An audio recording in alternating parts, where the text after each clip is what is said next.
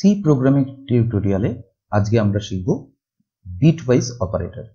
এই bitwise অপারেটরকে mainly আমাদের তিনখানা, একটা সিঙ্গেল অ্যাম্পারসাইন, একটা আমাদের সিঙ্গেল অর সাইন মানে এটা পাইপ সাইন বলে, আর আরেকটা হচ্ছে আমাদের ক্যারেট সাইন যেটাকে এক্স অর বলে। এক্ষেত্রে যেটা সিঙ্গেল অ্যাম্পারসাইন সেটা অনেকটা গুণের মতো কাজ করে, অর্থাৎ এক্ষেত্রে দুটো ইনপুট মানে পি আর কিউ দুটোরই ভ্যালু যদি 1 হয় তবেই একমাত্র এটা 1 হবে, আর সব ক্ষেত্রে এটা 0 হবে। তাহলে দেখি আমরা সেটা P0 Q0 দেন P অ্যাম্পার Q 0 হবে। P0 Q1 0 1 এ গুণ করলে 0, তাহলে এটা আবার 0 হয়েছে। 1 1 এ গুণ করলে 1, তাহলে এটা 1 হয়েছে। 1 0 গুণ করলে 0, এটা তাহলে 0 হয়েছে। অপরদিকে এখানে আমরা যখন অর অপারেটরটায় আসছি, এটা আমাদের বিটওয়াইজ অর অপারেটর।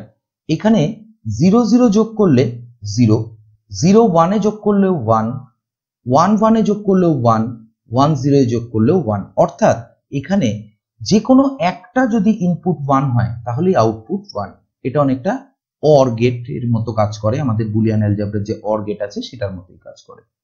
আর এটা আমাদের বুলিয়ান অ্যালজেব্রার এক্স অর গেটের মতো কাজ করে। এক্ষেত্রে সিস্টেমটা এরকম যে যদি পি আর কিউ দুটোরই ভ্যালু সেম হয় তাহলে আউটপুট 0 হবে। এখানে পি আর কিউ দুটোই 0, তাহলে আউটপুট 0। আবার পি কিউ যখন দুটোই 1 তখনও আউটপুট 0। মেনলি তাহলে বোঝা যাচ্ছে যে এখানে সেম ইনপুটের ক্ষেত্রে 0 এবং অপোজিট ইনপুটের ক্ষেত্রে 1। যদি একটা 0 একটা 1 হয় তাহলে 1, P1 Q0 হয় তাহলেও 1। মানে এক্ষেত্রে বোঝা গেল আমাদের সেম ইনপুটে 0 হয়, অপোজিট ইনপুটে 1 হয়। অ্যান্ড অপারেটরটার ক্ষেত্রে কি ছিল, শুধুমাত্র গুণের মতো কাজ হবে। তাহলে আমাদের 1 আর 1 যদি আমাদের গুণ হয় তবেই আমরা শুধু 1 পাই, তাই জন্য এখানে শুধু 1 1 এই 1 হয়েছে। আর অর অপারেটরটায় শুধু 0 0 তে আমাদের 0 হয়েছে, বাকি সব ক্ষেত্রে 1 হবে, কারণ এটা যোগের মতো কাজ করে।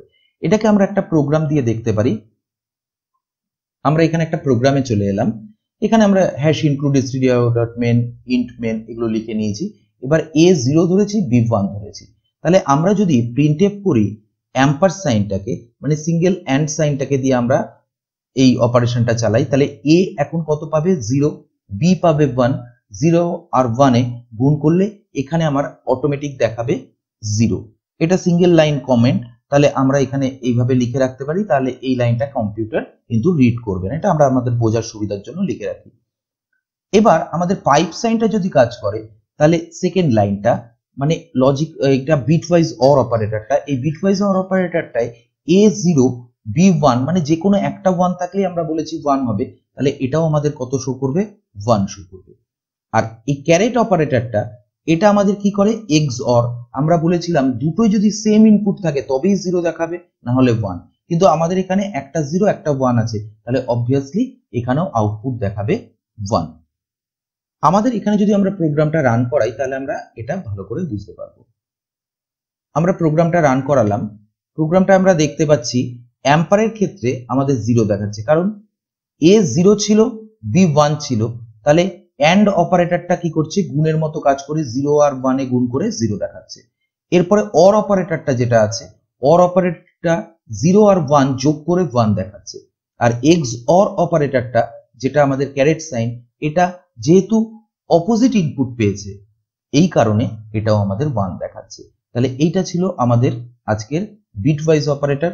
পরের দিন আমরা এরপর করব অ্যাসাইনমেন্ট অপারেটর এবং তারপরে আছে আমাদের কিছু স্পেশাল অপারেটর।